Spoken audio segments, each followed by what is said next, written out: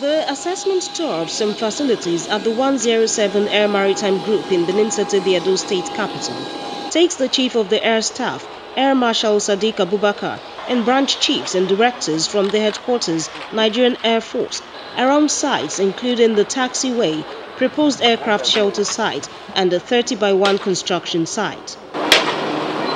The unit's lodge and the Nigerian Air Force Club are other locations the team visit. After which the Chief of the Air Staff reminds officers and men of the unit's importance in the efforts to keep the country secure. The ATR-42 aircraft, which operates from Benin, is all over the country. And right now, as I speak to you, the 930 is flying in the northeast.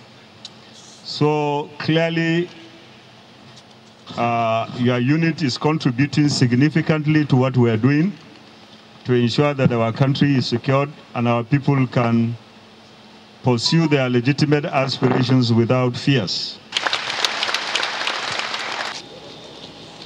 Still, there are plans for the unit to contribute more to national security. We are deploying special mission aircraft to Benin.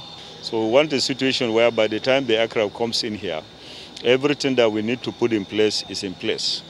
And this is very, very important because, as you are aware, the maritime environment of Nigeria is very strategic to the country. So as we are fighting in the northeast and the northwest, we want to ensure that we have what it takes to defend the maritime environment as well. The Chief of the Air Staff, who found the hangar adequate, however noticed the need for aircraft shelter and ground support equipment, assuring the unit that the challenges in infrastructure, including dilapidated buildings, would be handled. Jessica Olubusere, Channels Television News.